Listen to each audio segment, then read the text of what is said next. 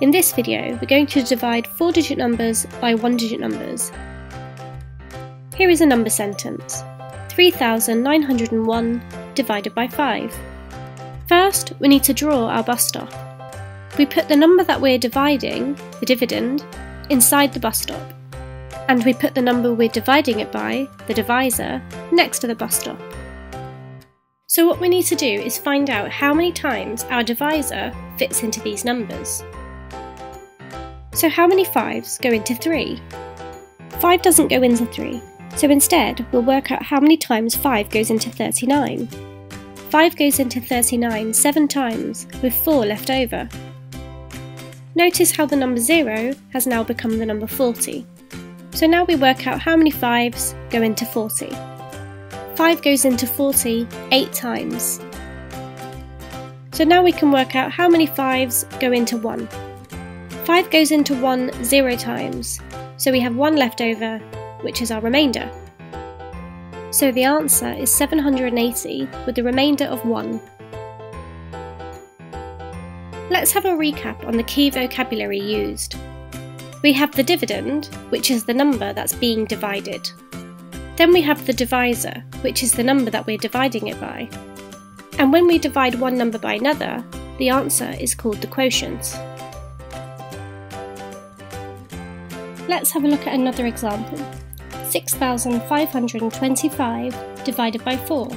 First, we need to draw our bus stop. We put the number that we're dividing, the dividend, inside the bus stop. And we put the number we're dividing it by, the divisor, next to the bus stop. So what we need to do is find out how many times our divisor fits into these numbers. So how many 4s go into 6? 4 goes into 6 once, with 2 left over. So now we can work out how many 4s go into 25. 4 goes into 25 6 times, with 1 left over. So now we can work out how many 4s go into 12.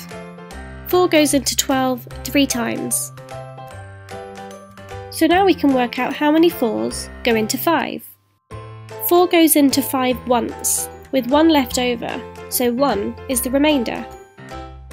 So the answer is 1,631, with a remainder of 1. Let's have a look at one more example. 8,287 divided by 3.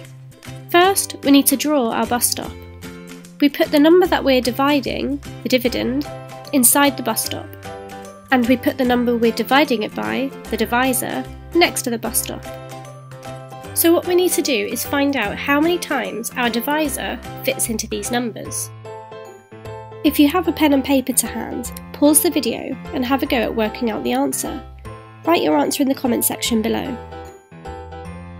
So how many 3s go into 8? 3 goes into 8 twice, with 2 left over. So now we can work out how many 3s go into 22. 3 goes into 22 7 times, with 1 left over. So now we can work out how many 3s go into 18. 3 goes into 18 6 times. Then we need to work out how many 3s go into 7. 3 goes into 7 twice, with 1 left over, so 1 is our remainder. So the answer is 2,762, with a remainder of 1.